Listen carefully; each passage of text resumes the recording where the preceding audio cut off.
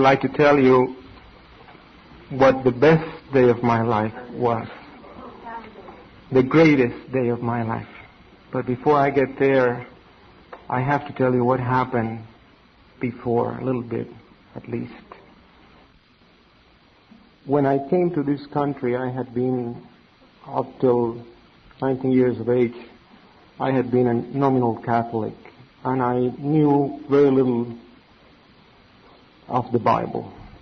I was very sad with world conditions. I was by myself. I had lost all my friends because I had left my country. My parents weren't here. And I was just a very easy prey of the pseudo-gospel of Jehovah's Witnesses. I remember one thing in particular, one evening after a Bible study. I had learned about the 144,000, and I was reading in the Bible, in the book of John. I read the 14th chapter. I felt very happy, and an instant afterwards I felt very sad, and you'll understand why. John chapter 14. Jesus, our Lord, said, "Do not let your hearts be troubled. Exercise faith in God. Exercise faith also in me. In the house of my Father there are many abodes. Otherwise I would have told you, because I am going my way to prepare a place for you. Also, if I go my way and prepare a place for you, I am coming again and will receive you home to myself, that where I am, you also may be, and where I am going, you know the way." And I felt so happy. I felt touched by the love of Jesus. And I felt so sad, because I realized it wasn't for me. It was only for the 144,000. And I remember I called my mother, who was also studying with the witnesses, and I showed her this. And we both felt very sad, and we tried to encourage each other with the idea of paradise. But somehow it wasn't. It wasn't as pleasant as being with Jesus. But anyway, time went by. I became a pioneer very soon. After that, I went to Bethel. Well, as you all know, or most of you anyways, the organization doesn't highly recommend one going to college. But if you do have a college education, then they'll use it. And that's what happened to me. Within a few months of being in Bethel, I was asked to come to the offices of the factory overseer, and he told me that I was going to start working in translation, and they were going to train me. I started as a proofreader, and like in about 6 months I started to translate. First it was Watching the World. You probably know what that is, you that were witnesses. Then it was Awake articles. Then it was articles in the Watchtower books. And I even had the opportunity of working in the revision of the translation into Spanish of the large print Bible, this one I'm holding here. And I'm mentioning this because it has to do with the way the Lord used to help us to come to Him. And I want to mention some words of 1 Peter that are very dear to me. They say, "Out of darkness into His wonderful light." Brothers, once the Lord has called us into His wonderful light, we appreciate in what deep darkness we were. And at that time we didn't know. So how did He do it? How did He work in our lives? One day, we were revising this Bible, as I said, and that was the first step. There is a lie, by the way, in the foreword of the Spanish New World Translation. It says that the Greek text was consulted. No, that's not true. And really, if you just think about it, why would anyone capable to consult the Greek text would want to translate the Bible from an English translation? You would just go right to the original translation and translate from the Greek. Neither of the translators in the Spanish department knew the first thing about Greek. But anyway, in Revelation 11:1, the English uses an expression which is temple sanctuary. That can be rendered in Spanish in at least two ways. You could just put the word temple and next to it the word sanctuary in Spanish and make sanctuary an adjective. And so you're talking about a temple that in effect is a sanctuary. Or you could say this is the sanctuary of a temple. So we had a problem. How do we do it? So we sent a note to Freddie France. And the answer was that it had to be rendered sanctuary of the temple, because the Greek word naos, or neos, I don't know how to pronounce it, meant the sanctuary of the temple. Well, that just was a fact, but it stuck in my mind. Somehow it was there in my brain. And then one day, a dear brother, for which I think all of you are still praying, and I hope you keep praying, show me scripture. It's in Revelation chapter 7 and verse 15.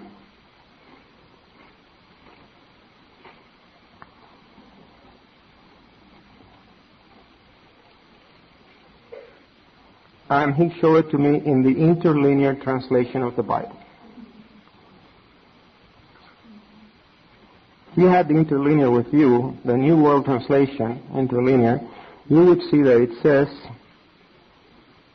through this they are in sight of the throne of the God, and they are rendering sacred service to Him of day and of night in the divine habitation of Him.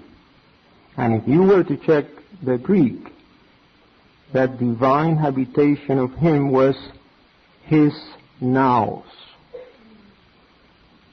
Right, Brother Wesley? Okay, because I don't know any Greek, but that's what it says here. Now, the thought immediately came, well, why so much fuss about translating temple sanctuary as sanctuary of the temple in Revelation 11:1 and in the other four portions in which the New World uses that phrases, and yet nothing about that fact here. And it was quite a shock. But I told this friend, I said, Rene, but we know that there are two classes, and it's only the 144,000 that are in union with Christ. And you know what he said? He asked me a question. He said, Cris, do you feel condemned? Now you can ask that question to any one of Jehovah's Witnesses, because it's really a question that will help them.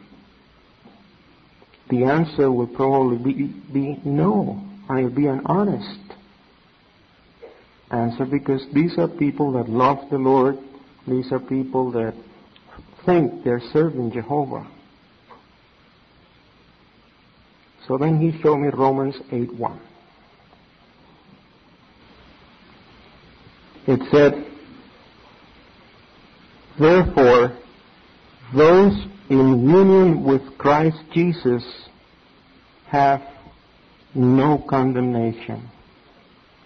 If you can ever show that scripture to one of Jehovah's Witnesses, you may be able to help them. Because it's very difficult to think that you are condemned. And yet that scripture says If you're in union with Christ Jesus, you have no condemnation, which to anyone that thinks a little means if you're not in union with Christ Jesus, you have condemnation. So I can, in all honesty, say that that was all that brother said to me. From then on, I started to read. And I gave them the benefit of the doubt. The first thing I read was the book, Life Everlasting in the Freedom of the Sons of God. I read that book very carefully again. All those chapters are about how you could tell you were a son of God. I just happened to have 2 days off, so I just read constantly during those 2 days. What I read helped me to see that there were no basis for what they were teaching. And all of a sudden, scriptures started to really come in, and I could see so many scriptures in the Bible that showed that to be a son of God, all you had to do was to have faith in Christ. So that was so beautiful to me, so wonderful, that I wanted to share it with other friends. I had in my mind no animosity whatsoever. I can say that I don't have any animosity against them as persons, as people. I had in my mind no feeling whatsoever of forming any sect or any rebellion whatsoever. But here were the most wonderful good news I had ever heard in my life. That meant that after all, I could be with Jesus. Those words of John 14 came back to my mind. And no paradise on earth will ever have the value of being with Jesus. It could never beat that feeling. Well, we learn a few other things. We learn, my wife and I, and she'll talk to you too. And I say we learn, and I want to tell you one thing. My wife has been a real gift from the Lord from the very beginning. Most of the times when I learn something and I show it to her, in the beginning she couldn't see it, but she would always take time to look it up by herself. And she has stuck with me, and well, she'll tell you about herself, okay? I'm going to let her tell you. But I just want to express here in front of everyone that the Lord really gave me a wonderful blessing when He gave me my wife. And I can say that. Thank you, Lord.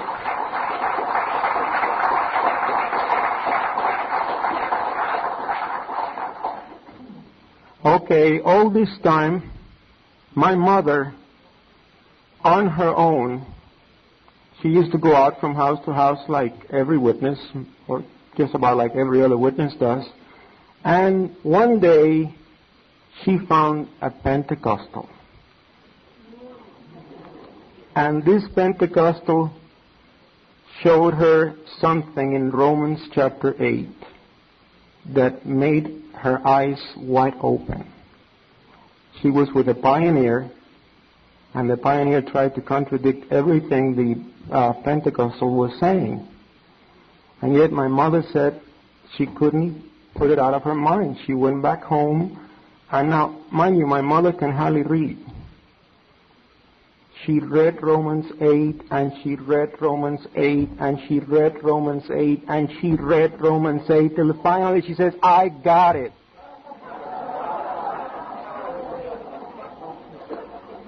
Well, after that, she kept praying for all of us.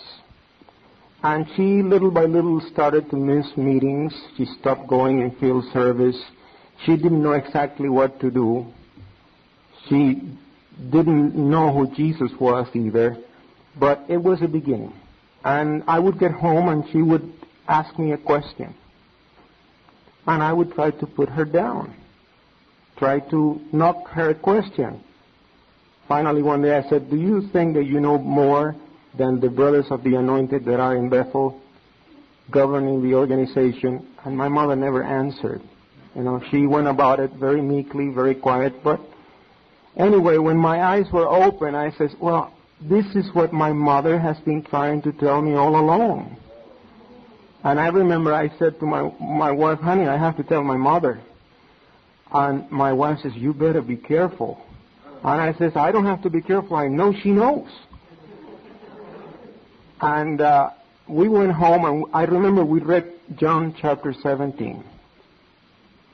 And we started to try to understand what we were reading and explain it as we went along.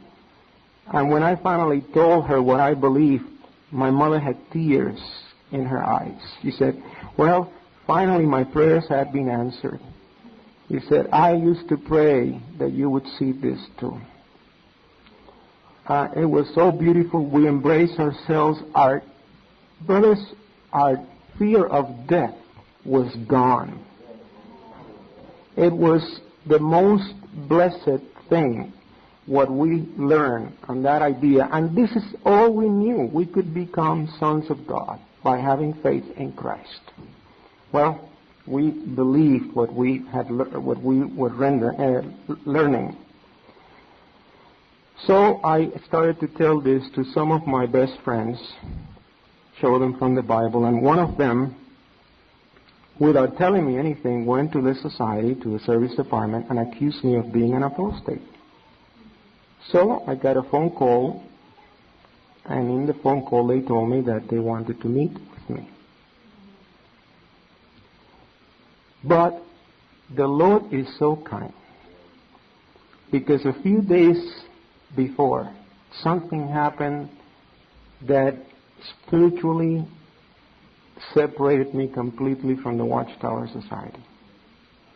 What was it? I became a real Bible student. I started to read every book of the Bible in all translations I could. And I made a cassette, my own cassette, of the Good News Bible translation of John in Spanish. And when I did the tape itself, I don't remember, I didn't see this point. But when I was listening to the cassette, I heard something that stopped my world, literally. I had to stop the cassette, put it back, listen to it again, put it back again, listen to it again. I got out every single Bible I had. It was like if I could hit myself, because what I had read there meant that every single thing I had done was absolutely zero, was absolutely in vain. What was it? It's John chapter 5, verses 22 and 23. And I was reading from the Good News Bible in Spanish, so I'll read it to you from the Good News Bible in English. And Jesus said there, nor does the Father himself judge anyone. He has given his Son the full right to judge, so that all will honor the Son in the same way as they honor the Father. Whoever does not honor the Son does not honor the Father who sent him. And really that means whoever does not honor the Son in the same way does not honor the Father. Well, that meant that all the years in Bethel, all the years of Pioneer, it was nothing, because I had not been honoring the Son in the same way. He was somewhere else in the background. Well, I remember I called my wife and I said, listen to this. And I just played it back again, and she heard it. And to her it didn't mean anything. She insisted that we had been giving the Son the same honor. But anyway, we left it like that. Now she knows that that's not the way it is now. But that in itself literally severed my spiritual relations with the Watchtower Society. That weekend, just before the Monday when I was called on the phone, something else happened that made me realize to what extent I was in a bad position. It was in a circuit assembly. It was in the elders' meeting. And using Hebrews chapter 12, the district overseer told us that we had to discipline the brothers. Anyone that reads Hebrews chapter 12 and is told that he has to discipline the brothers, if he understands what he's reading, he also knows that that makes him an enemy of God. Because what that says is that God is going to use his enemies. When his enemies persecute his people, he's going to use that persecution for the good of his people. And that's why it's called discipline. And he tells his people, don't reject that discipline. Accept it. It's going to make it better for you. So I went back home and I was so sick. I remember I had to sit in a chair. I couldn't cry. I could just about sigh. It was like if there was nothing. The whole thing was a hoax. The whole thing really was bad. And I didn't even know the half of it yet. But anyway, that Monday I got a phone call. I was supposed to go to a meeting. And this meeting was with 5 men.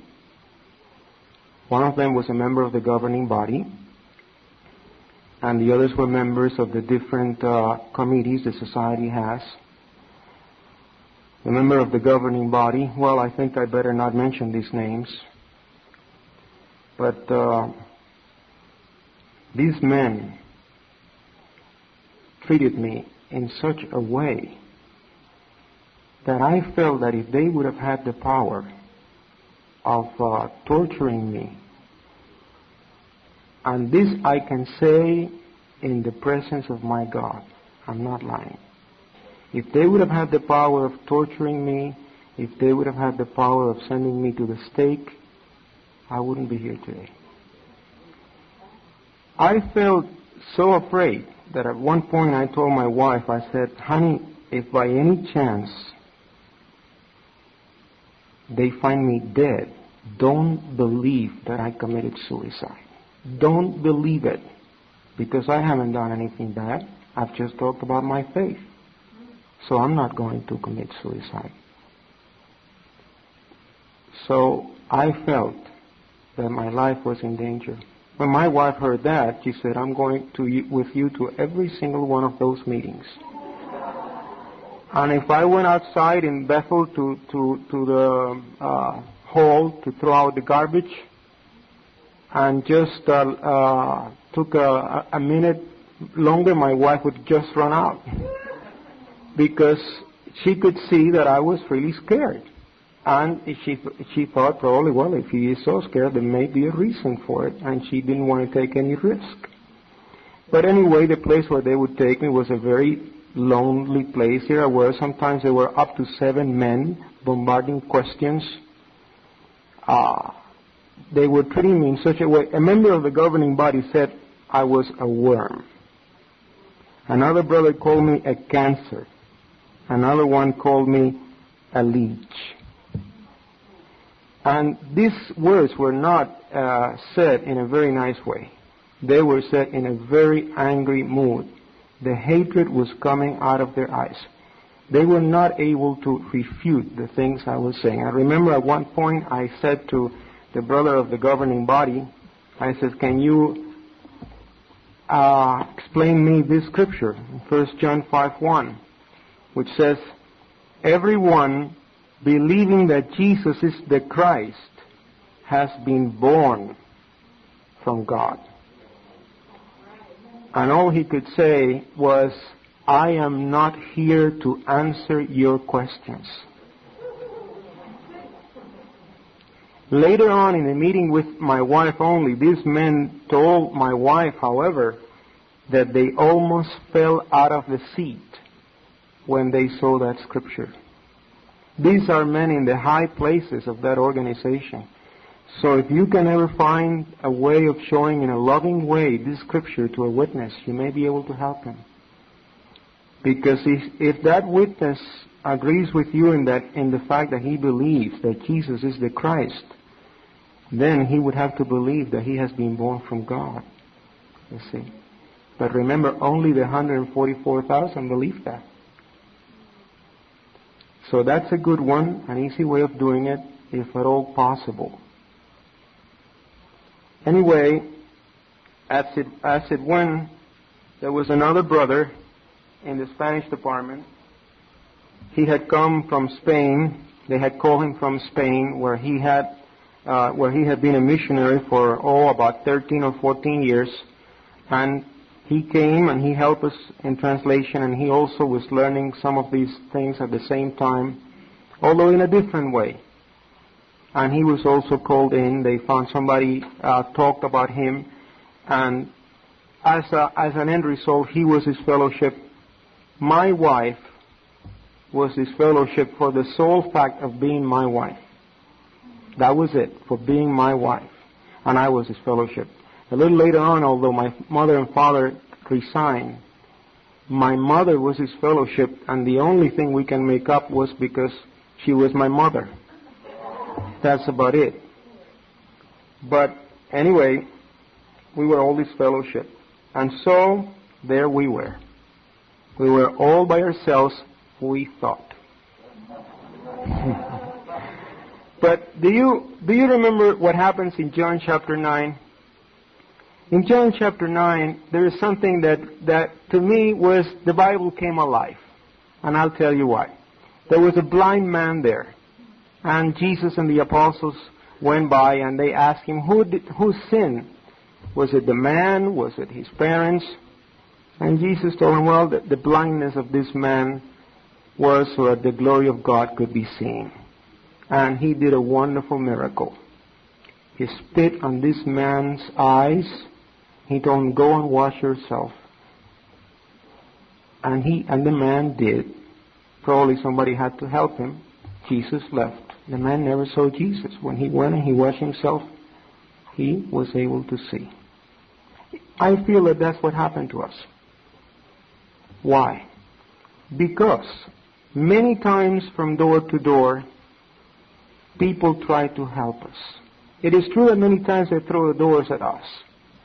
But many times they do try to help us. And I remember times when people really tried to show me the gospel. And they would say, I will pray for you. And I just laughed. Well, these people are going to pray for me. You know. Anyway, by choice we had blinded ourselves. Because like Jesus said, I am the light of the world. And unless you're not with Him, well, if you have no light, you're as good as blind, are you? So, He was the one, as far as I'm concerned, that opened my eyes. And I started to see. And I knew it was by having faith in Him. I didn't know who He was at that time, but I knew by having faith in Him, I could be a son of God. And that changed my life. Anyway, what happened to this man?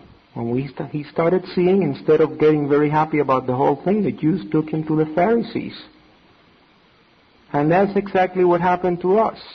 When I started seeing, when I got so happy, hey, I'm seeing things in the Bible, I was taken to a committee meeting. And I was taken to the highest hierarchy of the Watchtower Society for that committee meeting. Well, in that meeting, it would have been easy for me to say, well, no, I believe that if I stay in the organization, I will gain life. I believe it's just by staying in this organization, but I kept saying no. It is by having faith in Jesus. And I thought, if I didn't do that, I was denying my Lord. And I remember what He said. If anyone confesses me publicly, I shall confess Him in the presence of my Father and of the angels. And if anyone denies me, I will deny him. So my conscience wouldn't allow me to go back. And that's why, really, we were disfellowship, because otherwise it would have been a matter of just perhaps a reproof or whatever, but we would have not been disfellowship. As it was, though, the Lord had opened our eyes, and at least, just like that man did, I couldn't say that what had happened was bad. I had to say, this has come from God. Just like that man knew that the man who opened my eyes must come from God, he said. Because whoever heard of a sinner opening the eyes of anyone? You know. And it's one thing is very interesting too. If you go over that chapter carefully, you'll find that that man's eyes were really spiritually open in that trial. You check.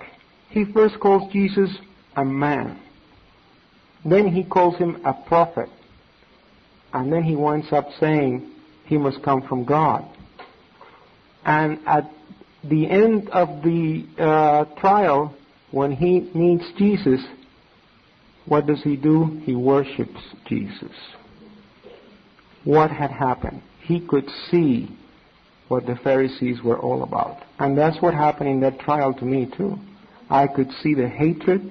I could see the evil that was there, that caused my wife to be disfellowshipped without any reason whatsoever.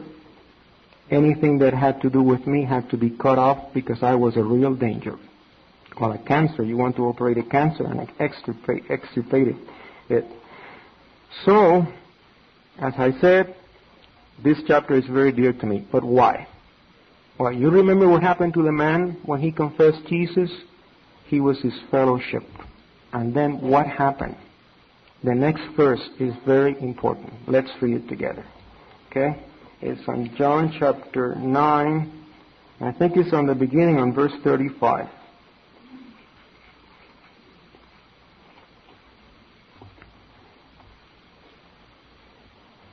It says, when Jesus heard what had happened, he found the man. And you know, brothers and sisters, that's exactly what happened. Jesus used a very dear brother who's here sitting back there. One night I got a call from him. His name is Dwayne.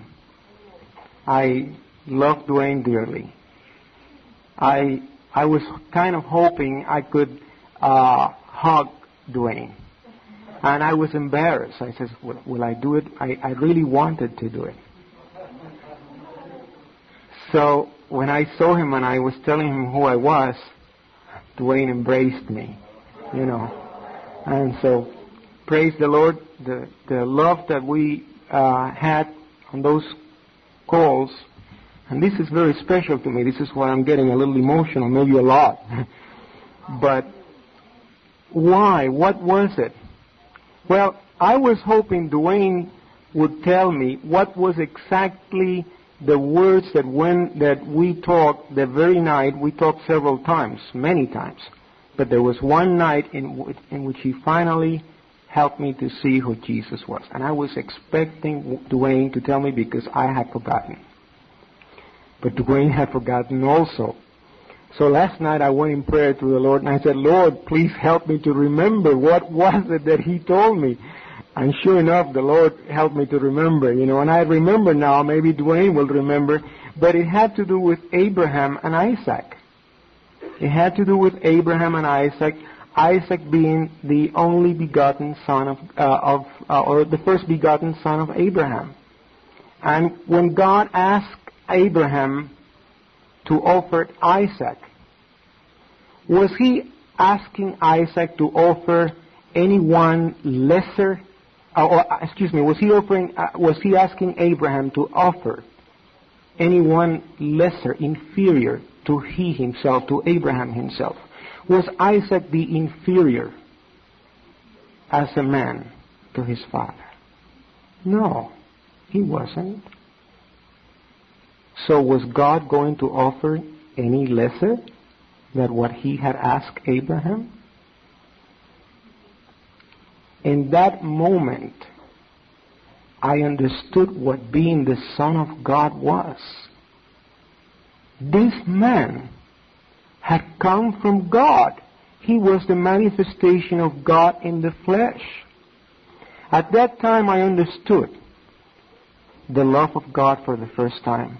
I remember Dwayne also said, and see how much the Lord reminded me last night, Dwayne.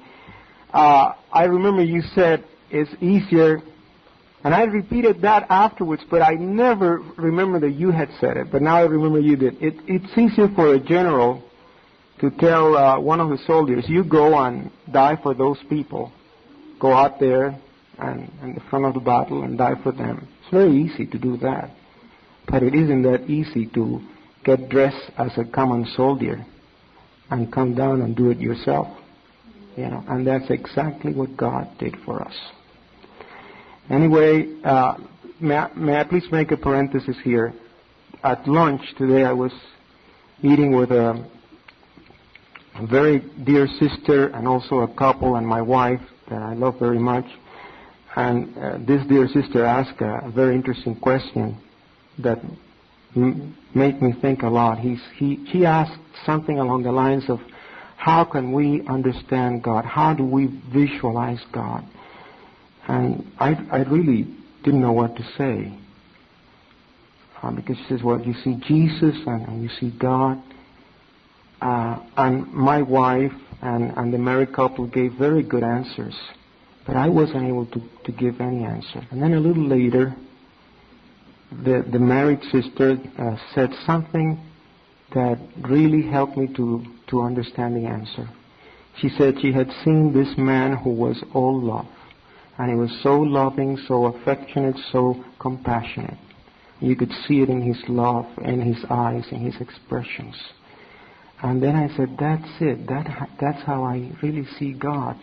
When I look at the eyes of Jesus, I see the compassion of God, the kindness of God, the mercy of God. When I see his clothing, I look at the righteousness of God. When I see his hands, I look at the love of my God, because I see those nail marks there. Anyway, that night, Dwayne told me what I had to do to be born again and to accept the Lord. And I remember I went home and I prayed, and I prayed to Jesus for the first time in my life. And I told him every single sin that I could think of. And I could only see Jesus hanging in that cross. I'm just thinking, you died for me. And I asked him to come into my life, to cleanse my heart, to save me, to do with me whatever he wanted to do. And I remember the tears were flowing out of my eyes, like it was something. It was the best day of my life. And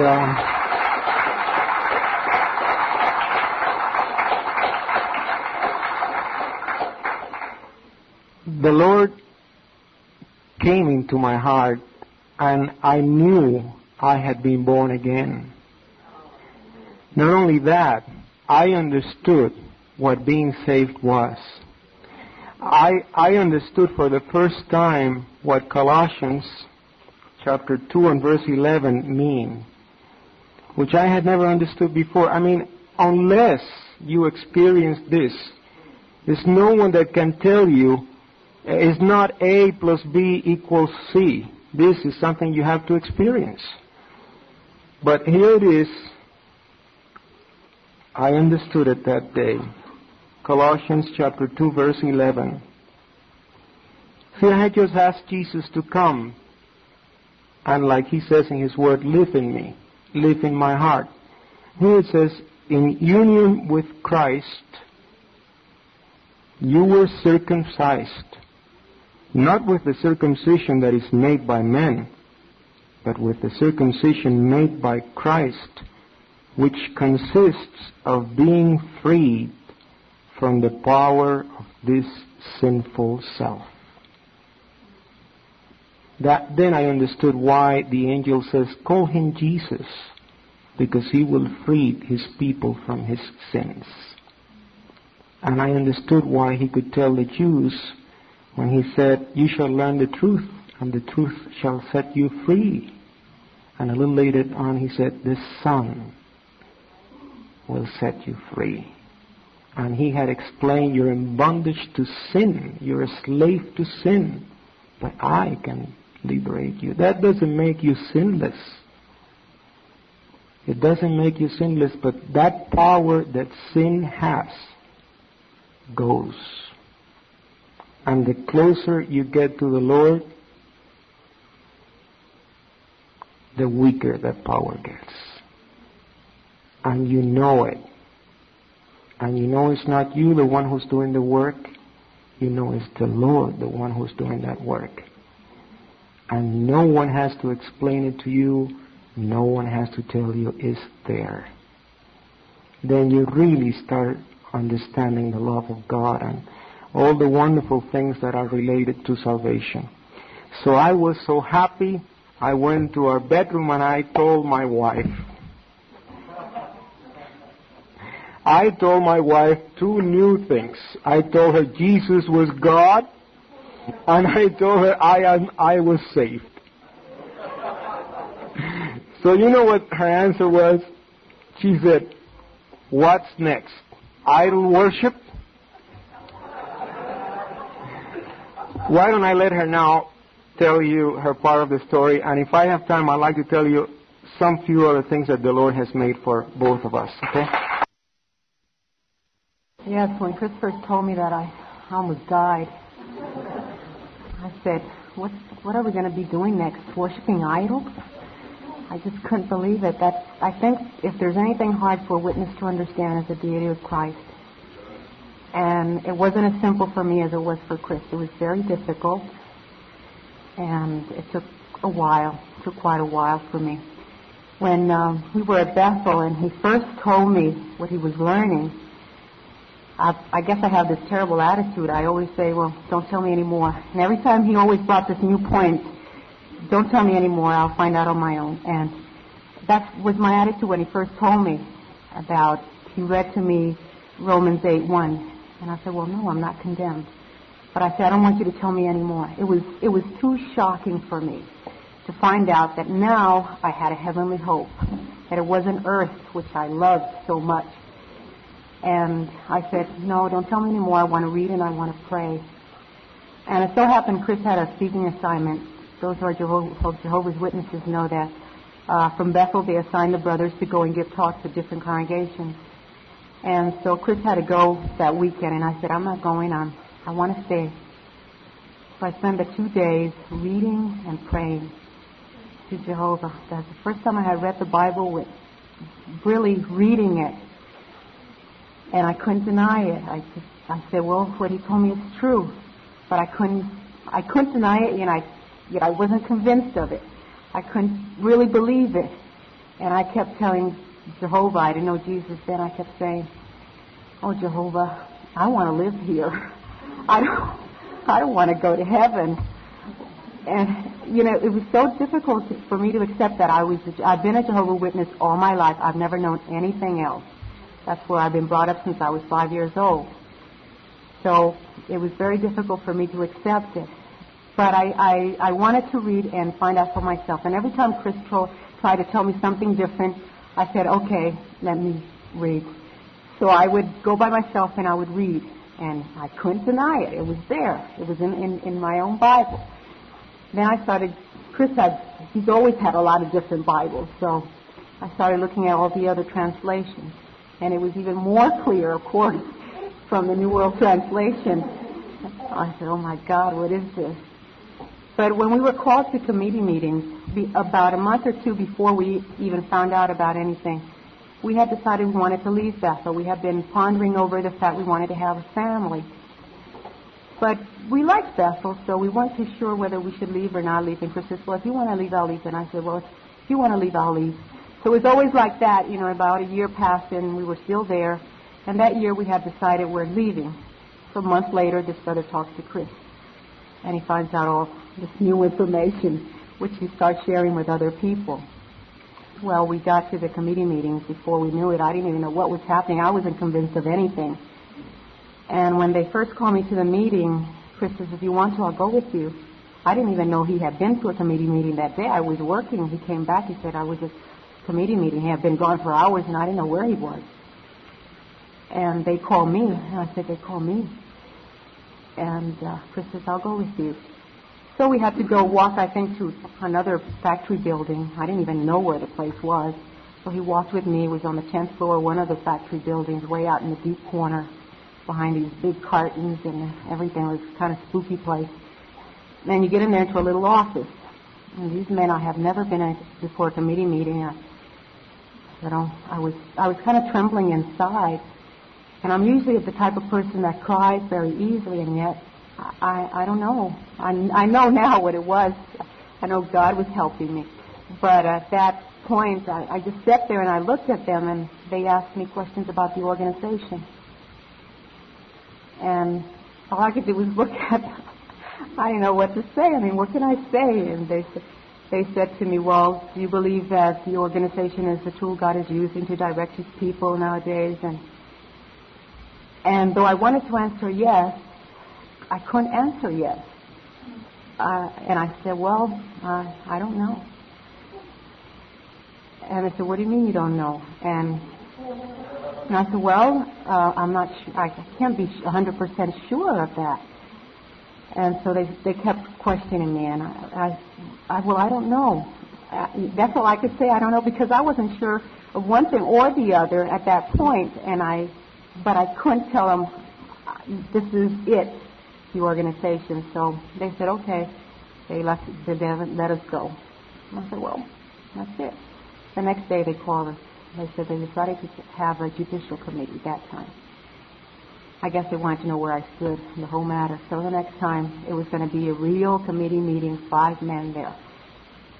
And so they started asking all these questions about the heavenly hope and what you believe, and is only one hope for everyone, the 144,000, the anointed, about the blood issue. I didn't know anything about that. I said, well, I don't know. All I could tell him was, well, I can't deny what the Bible says. And at that time, even though I wasn't really convinced, I said, I do believe that there's a heavenly hope for everyone. And I can't deny that. I can't deny that now. And he says, well, you can wait on the organization. And they'll bring out the information in due time. And all you have to be is truthful to the organization, be loyal to the organization. I said, well, I've always thought that. I've been teaching everyone to be loyal to Jehovah. That's what I always tell the people I study with. Be loyal. Not to me. Don't ever look at me or to men. Look at God. I said, my father always read the Bible, and that's what he always told us, to be loyal to Jehovah. And now you bring this thing, organization. I said, I can't be loyal to an organization. I said, it has to be to God. Well, that dooms anybody, right, in front of a committee meeting. And, well, it went on for about a week. We finally got disfellowshipped. I never believed that I could go to meetings like that and just be as calm as any person can be, and never cry, never stutter, answer whatever question they ever asked as best as I could answer. Then one day, Cris apologized for having talked to the brother he did talk, because he never had the bad purpose of driving him away from the organization. We weren't thinking of that at that time. So then decided to change the accusation from apostasy to covering up. We are going to be disfellowshipped for covering up an apostasy, because we were supposedly to be in conjunction with 3 other people at Bethel. And we were part of this conspiration against the society and trying to get people away from the organization. And we didn't know that. We never talked to the other brothers about these points. So we couldn't tell them anything about them. They weren't even at Bethel at that time. So we said, well, we can't answer those questions about them. So one day, at the end of that week, on a Friday, they announced it to us at 5 o'clock. Everybody had gone out. Work had finished, and they called us in. They called the other couple first. They fellowshipped the brothers. They didn't fellowship his wife. And then they called Cris and I. And all those 5 men were sweating. They were so nervous and everything. And they would look at us like that. And God just gave me the strength to just stand there and listen to these people say, we're going to fellowship you for covering up an apostasy and lying. And I just look at them like I look at you now. And the other couple and I left. We started getting everything out of the office. First had so many books and the other brother out of the office. It was a Friday afternoon. And we got everything out of there. We got in the car and we went to a restaurant and we celebrated.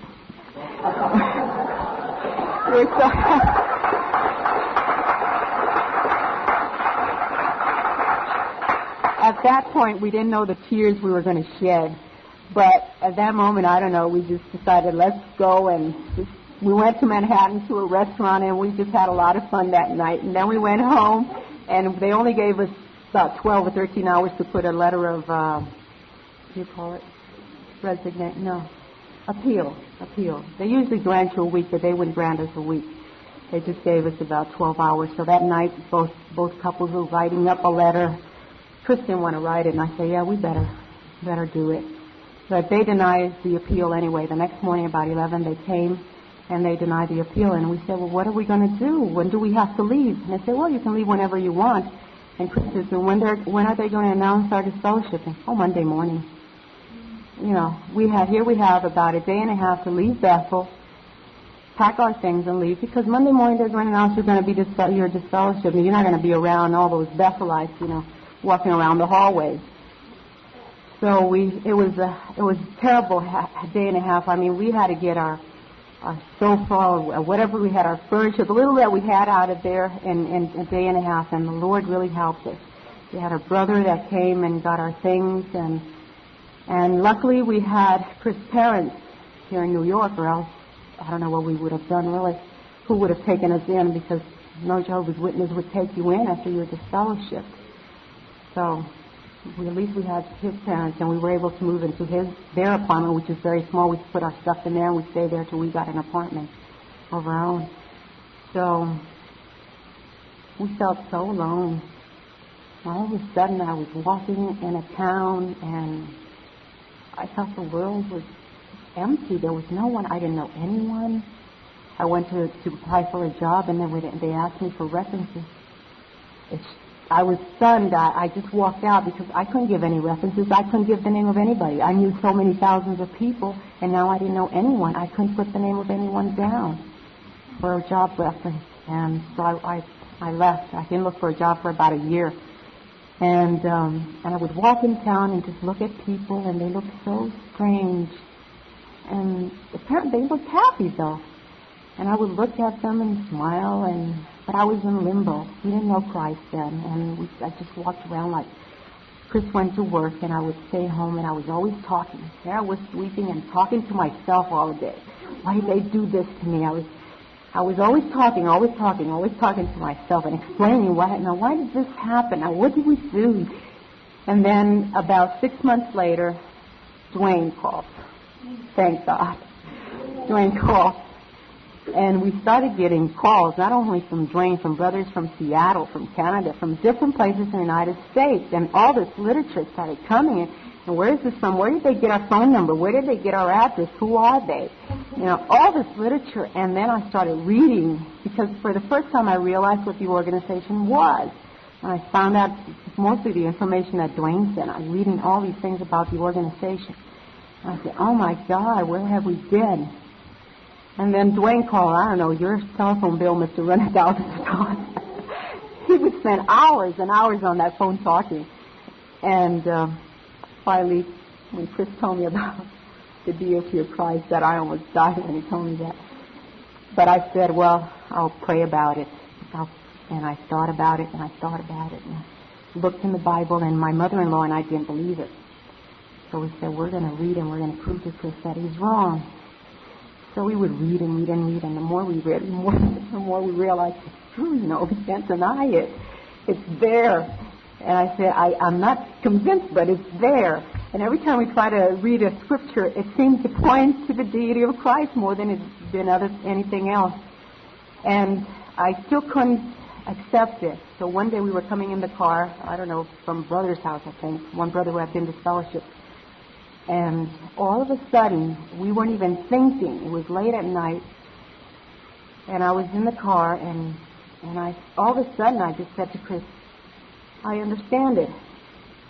I got it. And Cris says, what? And I can't understand what being the Son of God means.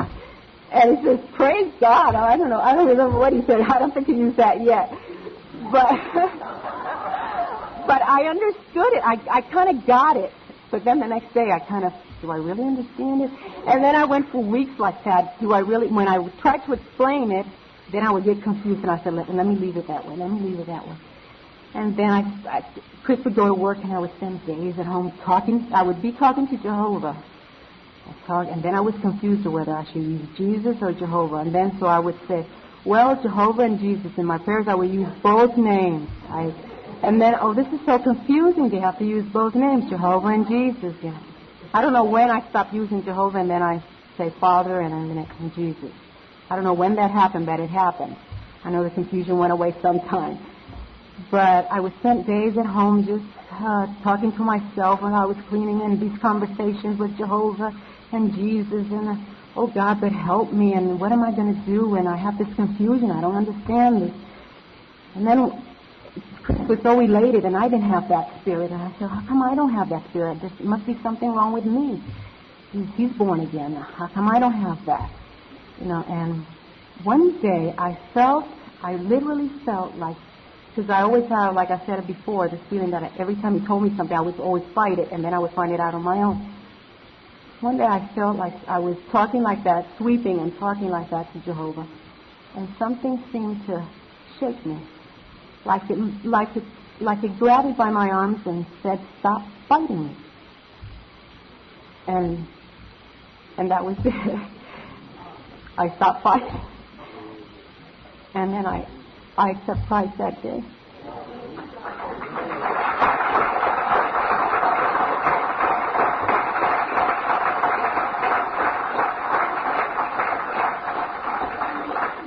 And there's no confusion. I love my Lord. Praise Him.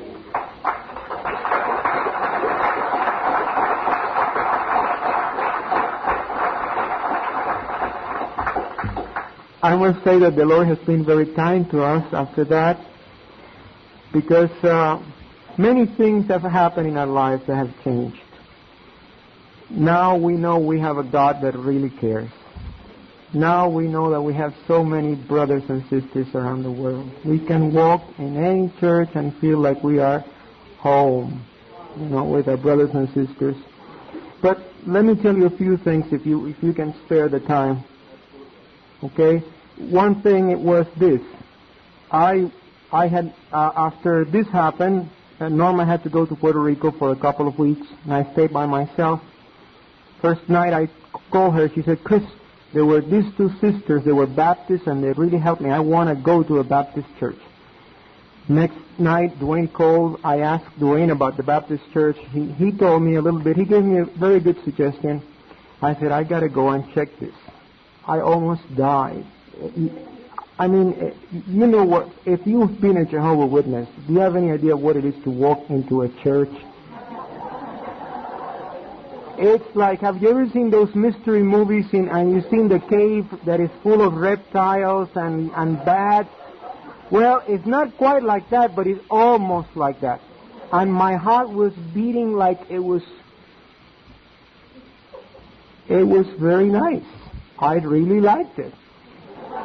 The 2 hours went by. I was singing all these songs the first time I had heard them, and I liked the song very much. I went home that night and I was praying. The pastor had prayed, I remember that if anyone had a sickness, if anyone if wanted to be helped, and I wanted to be helped, so I raised my hand and all that. But that night I was praying. And let me tell you something. Since I was a little boy, as far back as I can remember, I've had a nervous tic. It's a little noise I've made with my teeth and my tongue. And I have never been able to get rid of it. Never. It was something that I just did automatically, to the point that sometimes it hurt. People that were near me would notice it. And some people, like I remember my aunt would tell me when she was near me, she would tell me, she would make me conscious of what I was doing, and I would stop. But I would always go back after a little while, when I forgot that she told me. And my wife would tell me, and all this. This was something I couldn't get rid. It would have been a terrible fight to try to control this thing. I worked with a Jew that is an atheist, and he kept telling me, you're going to have to go to a doctor. You're going to have to do something about this noise you're making. Well, that night I was praying, but mind you, with my witness-trained mind, I would have never, ever asked the Lord to heal me. That was a no-no. That was a no-no-no, you know. So the Lord had to tell me to ask Him, and He did. That night the Lord asked me to ask Him to take away my nervous tick. And only because He told me I did. I asked Him.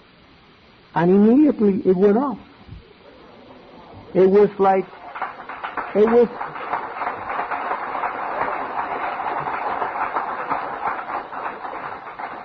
Now, this may not seem like a big thing to you, perhaps, but when you've lived with something for all your life, you know, and in 1 second of time it's taken away, it's a big thing.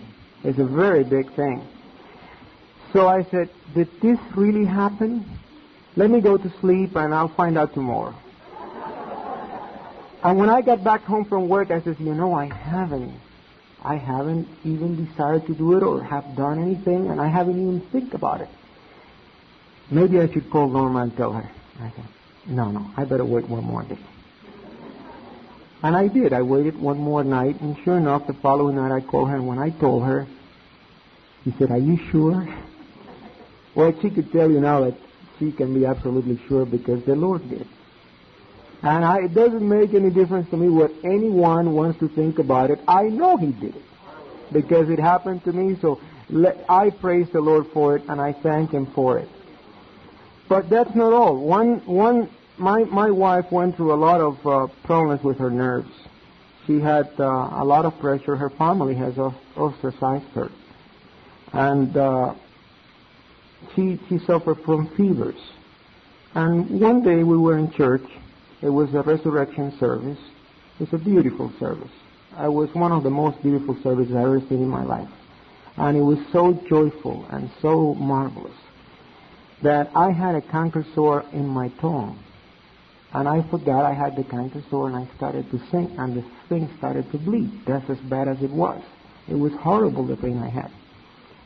But our regular services in the afternoon, I was going to stay home. When I went home, I said, I'm going to have to stay. It hurts too much. But then I get out and says, well, it's going to hurt anywhere. So I went. And after the regular service, we went to a little party they were having in the basement. And we were in the kitchen talking to another sister, and the pastor came by. And he got to talk to us, and somehow Norma told him about her fever. And he says, why don't you let me pray for you? And he did. And he put one hand on her head and one hand on mine. And when he was praying, I felt the Holy Spirit. And I had felt it before. I mean, I remember one time I thought I wasn't touching the ground. And it wasn't a shaky or a spooky experience. It was the greatest experience of love that I've ever felt in my life. And I felt I was being healed, but I at that time I couldn't think of my source. I said, what is it that I'm being healed for? I don't know.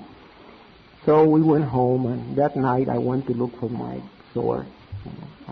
It wasn't there. I said, well, maybe it's on the right side. So I looked on the right side. It isn't on the right side. Well, I looked all over the tongue, and it wasn't there. Brothers, and it was in raw flesh, bleeding. And I didn't ask for it. I didn't even think it was happening. The Lord did it. So I praise Him for it. And He has given us the opportunity of talk into different churches, explaining to the Christians in those churches how they can help Jehovah's Witnesses. And the one thing that impressed me and made me feel this little is the love that these people have for Jehovah's Witnesses. How much they want to help them to come to Christ. And then I could think, well, the way we thought when we were witnesses about these Christians, you know. And here these Christians were willing to take time of an extra meeting. And they stayed there for hours. There was one night in one church where it was 12 o'clock, 12:15. I wanted to go home, but they didn't want to go home. And so we just pray to the Lord that He keeps using us and that He enlarges whatever ministry He has in mind for us. May His name be praised. And brothers, we're so glad to be here, and we're glad to have all of you as brothers and